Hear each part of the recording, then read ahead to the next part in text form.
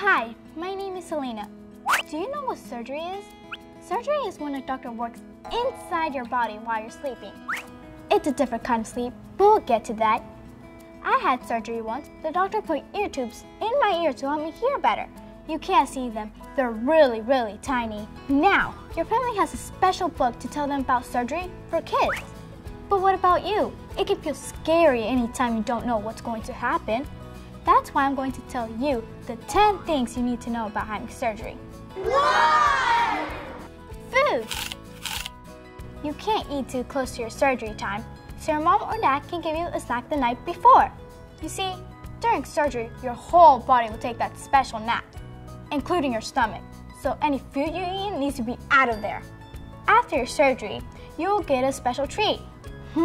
I wonder what it is. 2. Bring stuff you love. Your mom or dad will help you pack your favorite items. And that's good because before and after surgery, it will be good to have things to do and stuff to keep you busy. Sweet!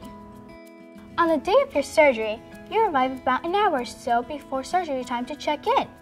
So if you have a special buddy, you can bring them along too. You know who else you'll bring to the hospital? Your parents. 3! Parents, cool.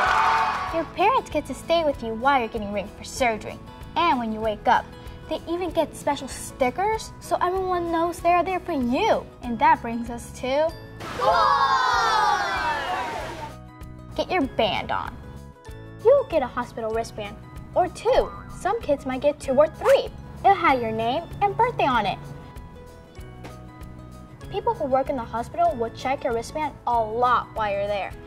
The nurse will check your weight and height. Then we'll take your temperature and check your blood pressure with that cuff that gives your arm a hug. 5! Getting ready.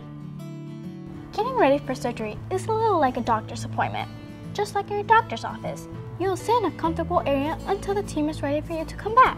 When it's your turn, a nurse will take you and your parents to the get ready room. It's also called pre-op. Some kids might get a few tests, like taking pictures of bones in your body, or peeing in a special cup. Actually, I gotta go. I'll be right back. 6! Keep it clean. Your team wants to keep everything very clean for your surgery, including you. That's why they wear their hospital PJs, hats, and masks. It's all about keeping germs out and you safe. Who is this person? The doctor who will do your surgery is called a surgeon. Did you know that on your surgery day, a lot of doctors and nurses will be right there to take care of you, just like your parents? Got a question? Ask it. Have a worry? Share it. And if someone asks how you're doing, there is no wrong answer. Just say exactly how you feel. 7! Rock your PJs. The next part of getting ready is kind of like getting ready for bed. How cool is this? Wearing PJs during the day, you're going to look great in your hospital pajamas.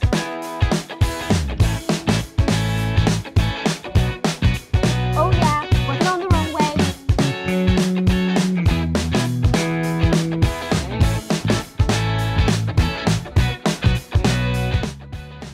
Sorry, I got caught up in the moment a little. You guys rock. 8!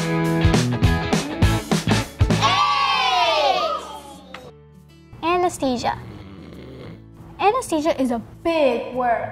That means special medicine that helps you sleep during surgery. Next, it's time to meet the anesthesiologist. The anesthesiologist is the person who will give you medicine to help you sleep during surgery. The anesthesiologist will also stop the medicine when the surgery is done and it's time for you to wake up. All you have to do is breathe in. When it's time for surgery, you have plenty of time to say, "See you later" to your family. In fact, one of your parents may even be able to walk with you all the way to your surgery room, but they'll have to wear their PJs. Did you know your hospital bed has wheels? Your team will give you a ride down to the operating room. Keep an eye out for the magic doors.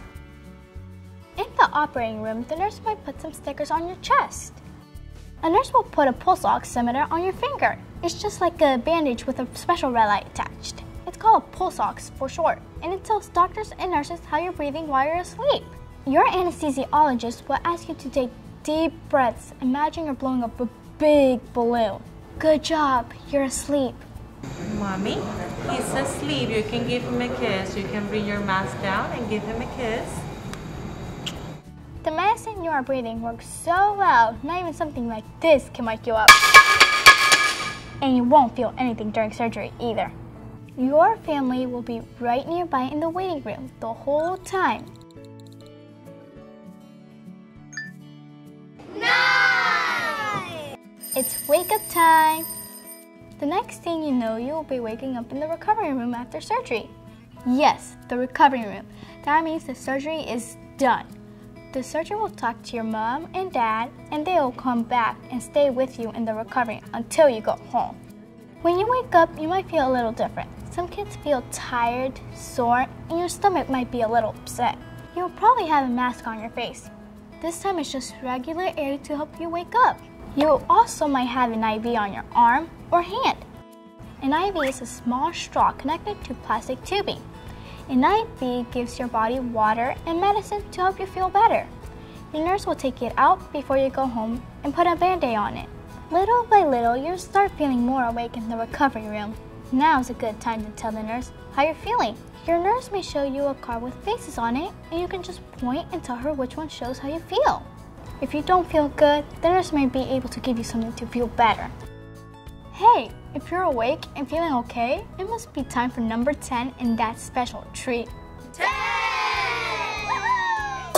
Did I hear someone say slushy? Usually after your surgery, you will get a treat.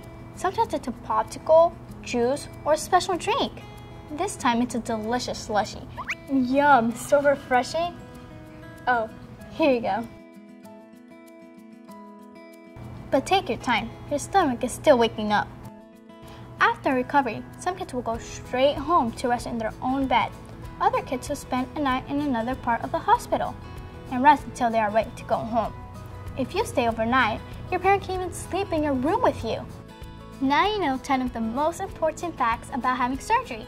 If you have any questions, remember to ask a parent or a member of your surgery team. They are there to help.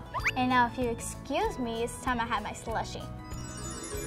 It's like a snowstorm of fabulous flavor. Oh no, brain freeze!